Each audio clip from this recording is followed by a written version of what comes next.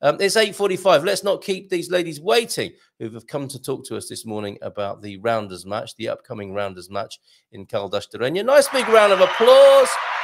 Becky on the screen, Marie on the screen, and we're hidden behind. Hold on a minute. Let's just get those out of the way. Yes, and welcome you to the screen. Nice big round of applause. Becky, you look like you're in the.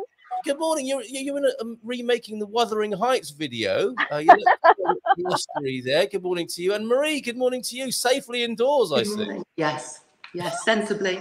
Yeah. What's Becky up to? Muito Brazil. Good to meet you, Becky. Where are you?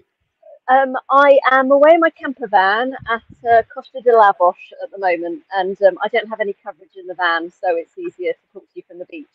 Oh, well, it's very good of you in that case to have joined us at all. Where is Costa de Lavos? It's just south of Figueira de Foz. So if I stand on the beach and look to the right, I can actually see the town of Figueira de Foz. It's just sort of around the bay a bit. Ah, sounds like one of those lesser known beaches along this wonderful coast north of Nazareth. Absolutely beautiful, yeah. And they still practice the art of I don't know if this is the right pronunciation, but Zavega, where they they have the colourful boats like they have in Nazareth, but they still drag the nets out to sea manually and drag them all back in again on the beach. Wow. So still do that here. It's beautiful, absolutely lovely.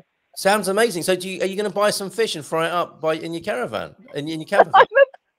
A, I don't want the van stinking of fish, and B, I'm a bit squeamish when it comes to dealing with the innards. Fair enough. Anyway, you're not here to talk about gutting fish, are you, this morning?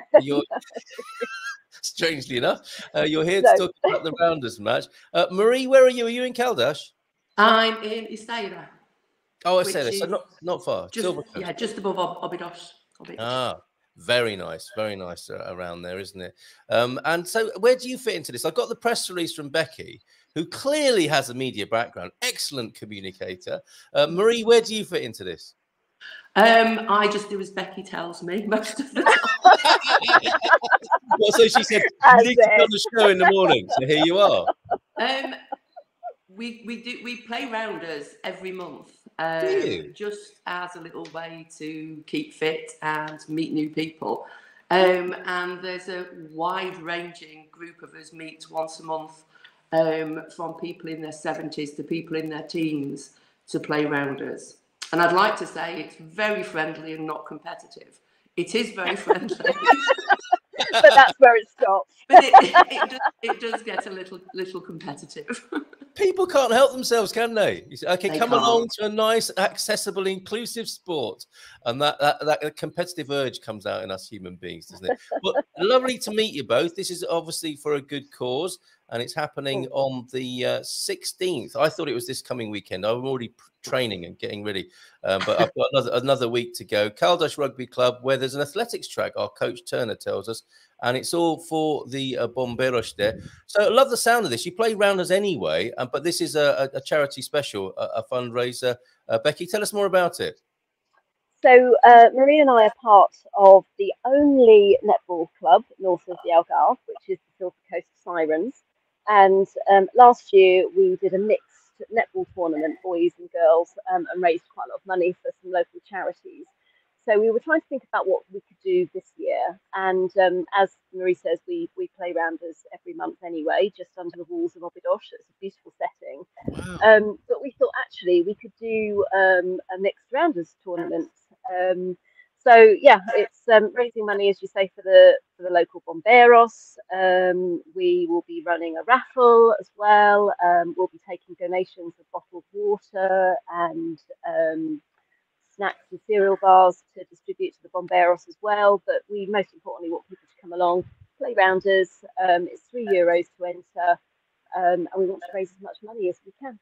That's terrific. And generally speaking, these are great donations to give to the Bombeiros as we get into the wildfire season here. Bottled water and snacks, they always need that, don't they?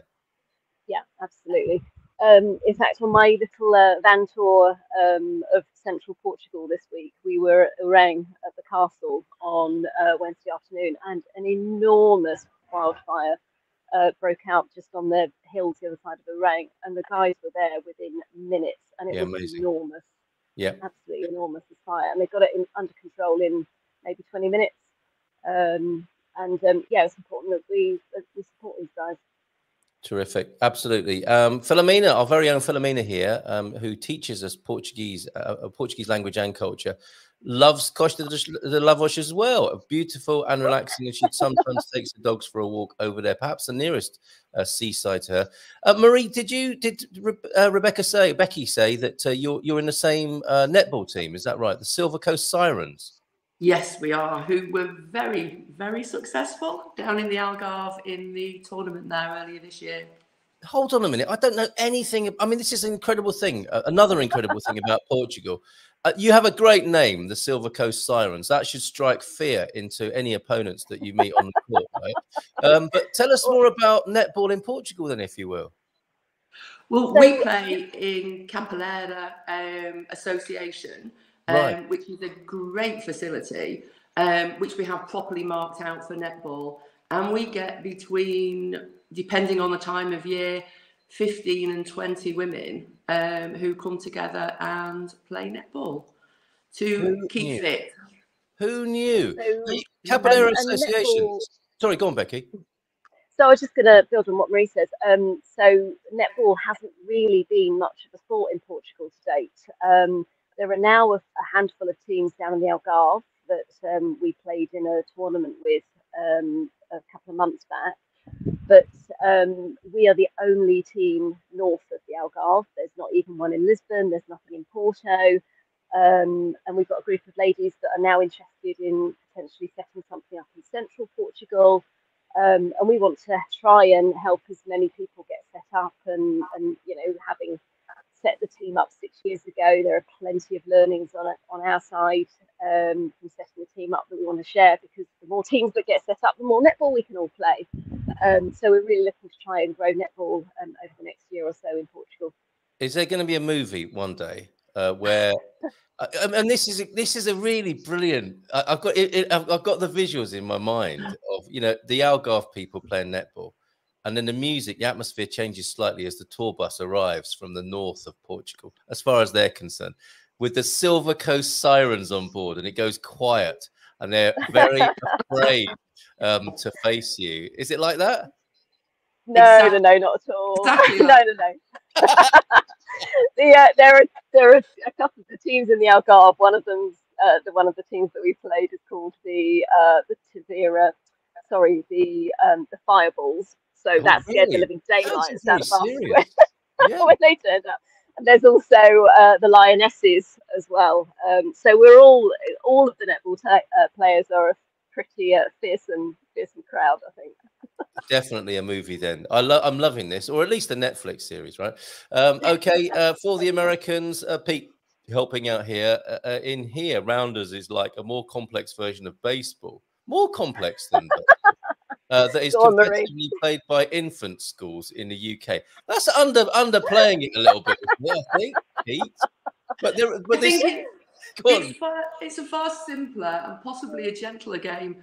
But like most British sports, we don't have to wear armour to play. Which will come as a relief to some people in the play Rounders. Yes, very good. Okay. And from Belfast, look, Deagle's saying Rounders was an old Gaelic game, part of the official GAA, Gaelic Athletic Association family, been a community family game that evolved into baseball in America. So there you go. It is the roots of baseball, isn't it? From the 1850s. It dates back to Tudor England, actually. Rounders was first referenced in the history books back in Tudor times, Tudor England. So it's a very, very old English game. Like tennis, because I think Henry VIII is supposed to be credited with coming up with tennis, isn't he, at Hampton Court as well? Yeah, I believe so. Fantastic. All right, you need me in your pub quiz team for sure. Okay, well, this is wonderful. And Capoeira you mentioned there, which is such a kind of dark horse of expat culture and fun, isn't it? Have I seen you two dancing on videos? I have, haven't I? Now I think of it.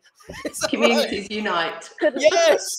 What an amazing job. Confirm or deny that rumor. All right, okay, fair enough. I will not push it. I will not push it. But they are doing. I mean, I've got friends who've just moved up there to Capoeira, which looks like a perfectly unassuming ridge village in the Silver Coast of Portugal, and yet at certain times the PA is connected. The band starts sound checking. And Communities Unite are doing the most amazing work up, aren't they? Is it Richard Allen? It is Richard Allen. Yeah. And so are you all connected with this, with the fundraising and the fun and the partying and the rounders and the music? I think we're all connected. I think all the sports interlink. And I wouldn't want you to think that we're athletes at all, but a lot of the husbands of the netball girls are the walking football, and then a mix of those come to rounders.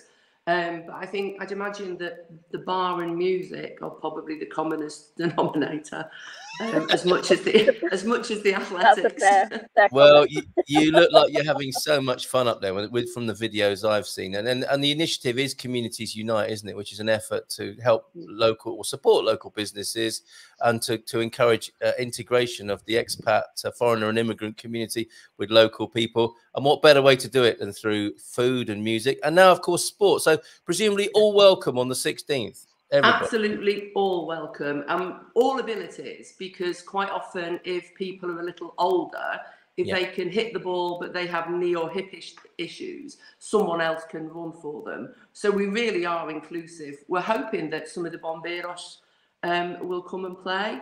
Some of the smaller rugby players, we don't really want all the big chaps coming and batting the ball out of the park. Yes. Yeah. But yes, all comers welcome. Oh, how lovely. I'm looking forward to coming along. Go on, Becky.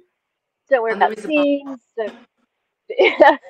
We sort all the teams out on the day. There's only 2 teams. Don't worry about rules. If people think, oh, I haven't played this since I was at school, we sort all of that out on the day, and we just make it super simple. So I like the sound of that. Come on your own, come with family, come with friends. It's a mixed crowd, and we just try and make it really simple on the day. So for those of us who still have sort of PTSD about sport at school, who never got picked and all that sort of stuff, we will be welcomed and looked after. We'll be, and maybe even get some counselling or therapy on that. Absolutely, big hugs all round. Big hugs. Oh, that's a great start and a great finish, I suspect, to a lovely day of fundraising from the Bombeiros. Last words to you then. We need to go to Lisbon in just a moment, but lovely to meet you both. Marie, is there anything else that I've missed or that you want to add? No, all welcome, and bring donations for the hard-working Bombeiros. That's the main thing, is to have fun and collect some donations and raise some money for the hard-working Bombeiros. Cheers, Marie. Love to Obidos this morning. And to you, Becky. Thank you. Thank you for having us. Anything else you want to add? Have we covered everything? Absolutely. Marie summed it up perfectly. Wonderful. Okay, can't wait to meet you both. And it's so great to put names to the faces I've seen dancing in those videos. Big round of applause for you both. Not those videos, the other video. Okay, bye for now. See you a week on Sunday. Ciao, ciao. Thank you. Bye. Ciao, ciao. How cool is that? Becky talking to us from nearby her camper van, Costa de Lavos, I think it was called, up there north of Nazaré, south of Figueira da Foz. Oh, I feel naked without my Good Morning Portugal banner. There we go, that's better. And Marie near Obidos this morning, and the event that we're talking about there, the charity rounders match for the Bombeiros. Why don't you come over if you're from another part of Portugal and you fancy that? It sounds like everyone is welcome. Starts with a hug, ends with a hug, and there's a little bit of competition in the middle. Donations of bottled water and snacks for the Bombeiros. Welcome, €3 per person as a charity fundraiser at the Caldas Rugby Club, 3 p.m. Sunday, the 16th of July. I missed the visual dad joke. Did you know nothing is a palindrome? Incorrect, says Spock. Nothing spelled backwards is right, which means nothing. That's quite complex for a, well, by our usual bar. To say thank you very much for that, James, and a few more comments then before we welcome Fabrizio in Lisbon onto the screen.